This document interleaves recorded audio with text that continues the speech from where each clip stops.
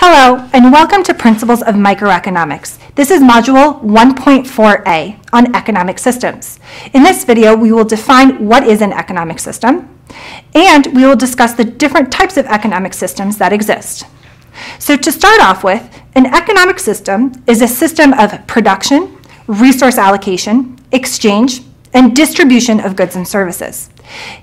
When we look at these systems, we look to answer, what does an economy produce? How much does it produce, and who receives the output? Property rights are an important component of economic systems because they determine who owns a resource and who determines the allocation of that resource. Property rights determine the ownership of a good or service and the distribution of that good or service. They have four components. First, property rights determine the right to use the good. Secondly, the right to earn income from the good. Third, the right to transfer the good to another person. And fourth, the right to enforce property rights. Now, when we look at the different type of economic systems that exist, we have to define them based on the type of ownership and the type of allocation.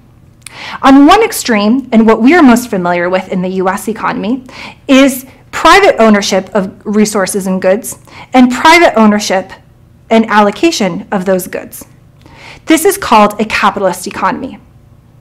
On the other extreme, we have planned or government ownership of a good or resource, and planned or government-based allocation of the good or resource.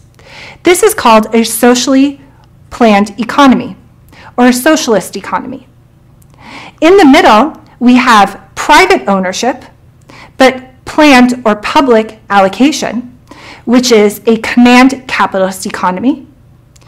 And we also have planned ownership and private allocation, which would be considered market socialism. Now, in a market-based capitalist economy, we see the flow of goods and services going from households to firms. Households pay firms in exchange for these goods and services. We also have the market for inputs.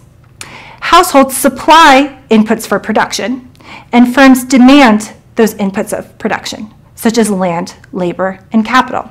So in a market-based capitalist economy, we have the free flow of goods and services between people that own them and people that need them.